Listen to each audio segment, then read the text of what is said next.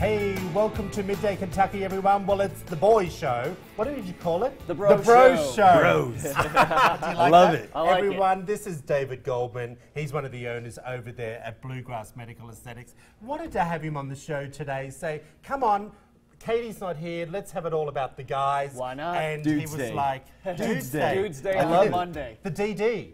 The DD. I love Hey, it. this is going to be a fun show. There's lots of fun topics. I love it. All right, so let's just kick it all off.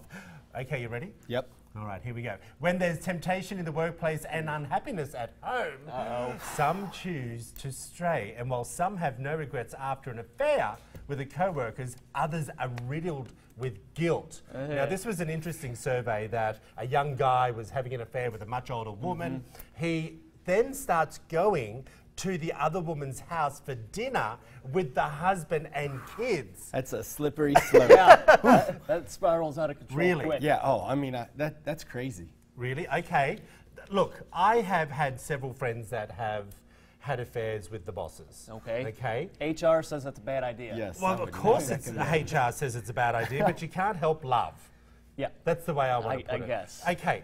Well, what would happen? How would you feel about it if, you know, you started seeing a gal that you, let's just say someone from here, that, you know, like, it happens, you can't help And your then what happens when it feelings. doesn't work out? Boom. Yeah. I don't That's- want to see that person in the hallway every single day after everything fell apart. But some You of know? those were responses were like, now we're together, we're in love, and we've left our other spouses. Yeah, So there do were you let a us lot stop? of headlines on the story that we'll put up on our Facebook page. People are saying that, you know, it can work. They didn't regret it.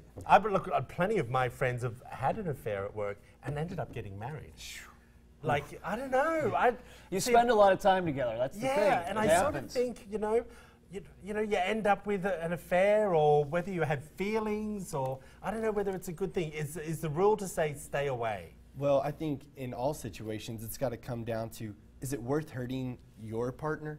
Shouldn't you really back away from that and let that go first? Man, the man has a point. You stumped me. Then I'm thinking, Yeah. well, that just defeats the whole purpose of this story, you know, because the whole idea is you would be having it a work affair. But I get where you're coming from. It does happen when you do spend a lot of time with one of your co-workers. If things aren't great at work, Right. you know, Well, they you, say d- that's you your don't other go out for family. takeout if the cooking's good at home. Is what it Oh says. my. That's what they say. Is that an Moving American on. term? No, Oh, I've we never say that in heard that. Australia. Okay, yeah, You don't moving go- on. Okay, Down well, under. here's Yeah. something that's a little bit interesting. Superheroes today are a lot more shredded than they used to be, if you've noticed with all the comic heroes. Now, the original Superman and Batman look almost willowy compared to our muscle-bursting modern-day versions. Here's the thing. Are Americans now all about the body? The male body are men feeling insecure? Well, I mean, I think You're in the beauty industry. I'm in this. You know, guys come to us all the time for hormone replacement because they're not able to take their bodies to peak performance, and that has to come from somewhere because they're obviously aware of it. They want to be jacked. They want to be ripped. So where are they seeing that? It's got to be in the movies, the superheroes, the Superman, the Batman.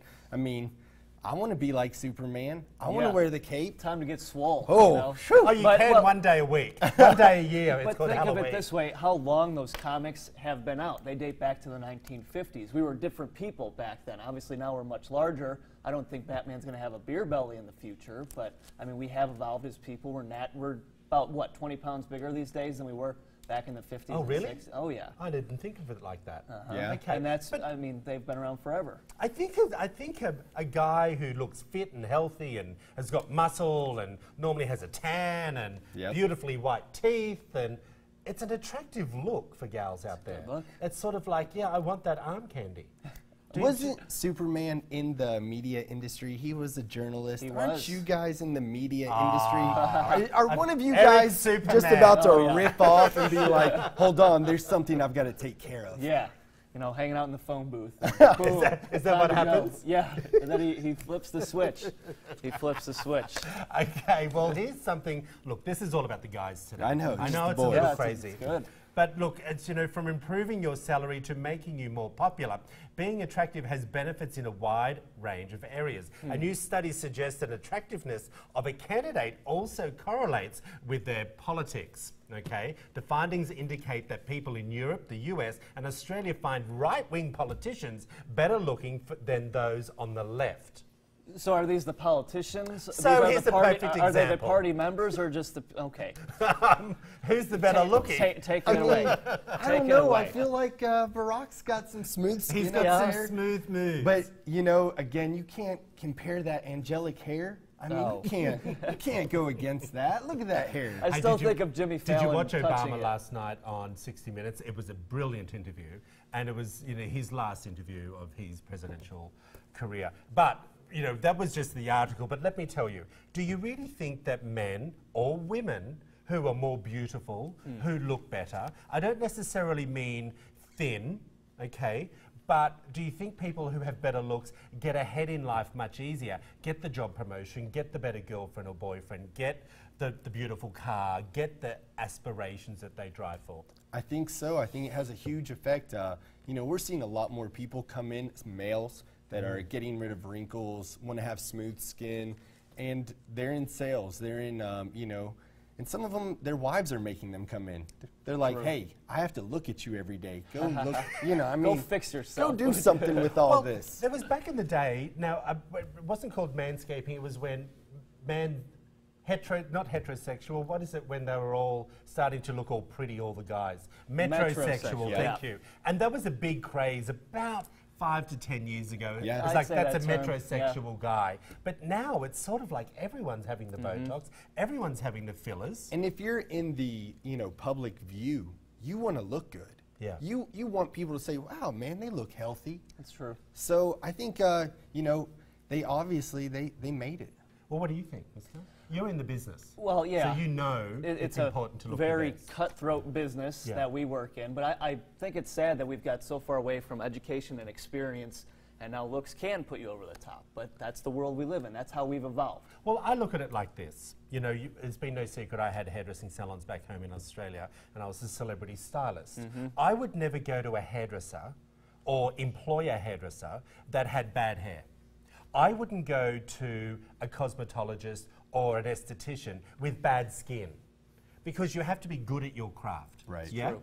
If you're selling the beauty, which is what your business is about, everyone in your office has got to be gorgeous with all the latest and greatest things available. Is that right? You know, I think it's It's a tough call to have. it is, and ultimately, you know, you do want to hire the right person for the job no matter what. But my girls love the aspect of being able to take care of themselves with our products. Yeah. You know, they love that line. All right, I'm going to ask you, would you do anything? Would I? If, let's just say We're we not- sent you over to David's Let me Botox you. clinic. Oh, Come on. is Botox it and that fill. bad Come on, already? man. Maybe I need some more makeup. or Would you do something. it? Would I? Yeah. I guess I would. I mean, Would you? I'm Okay. open to All it. right. You're I don't gonna think I'm open- there yet. I mean, I'm still in my 20s. Well, I'm it's not- preventative. We're It's Botoxing it. Okay. It's We'll called Botox. Well, when you preventative. put it that way, preventative. Okay, very quickly, we need to touch on something very This is- sad. this is that's huge. well, hold on.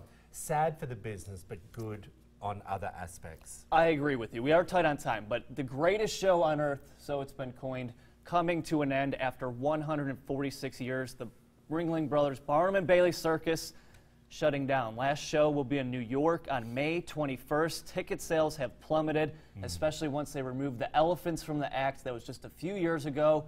That led places like SeaWorld to also cancel Yeah. their killer whale shows. 146 years or something, isn't it right? 146 years. I mean, this thing, there's a quote from the CEO, and he says this thing has survived world wars Yep. and everything, And the look Depression. what it's happened. And Yeah. back in the day, even with the World War, and I can't remember who was your president in the Second World War, but he allowed the circus to be traveling by train.